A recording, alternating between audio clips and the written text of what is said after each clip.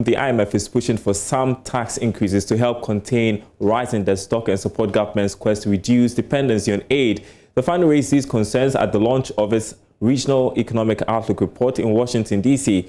JoyNews has more.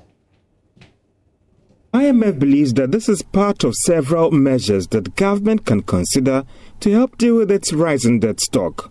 The fund, for instance, believes that Ghana's total debt stock in relation to the size of the economy in percentage terms would hit 77% by the close of this year. That might not be good for a low middle-income country like Ghana and the pressure that it will put on government finances.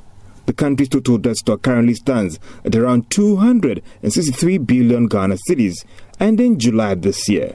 But responding to a question posed by Joy Business, the director of the African Department, Abebe Selassie, speaking from Washington, D.C., believes that reviewing the country's revenue mobilization drive could help correct this, especially at a time that Ghana is poised to move ahead with less dependency on aid. As the president has been saying, Ghana beyond aid, that's absolutely the right vision. And of course, that aid has to be replaced by tax revenues and other permanent domestic sources of financing rather than debt. And so effecting that transfer is really what's going to be key. And we'll be working with the government through the Article 4 process to provide technical advice, whatever the government needs. But with the IMF's projection of the debt-to-GDP ratio hitting 77%, maybe for some, it's just a matter of time in terms of the IMF and the World Bank classifying Ghana as a high-distress country and the real challenge that will present to the economy, the possible impact on the cost of borrowing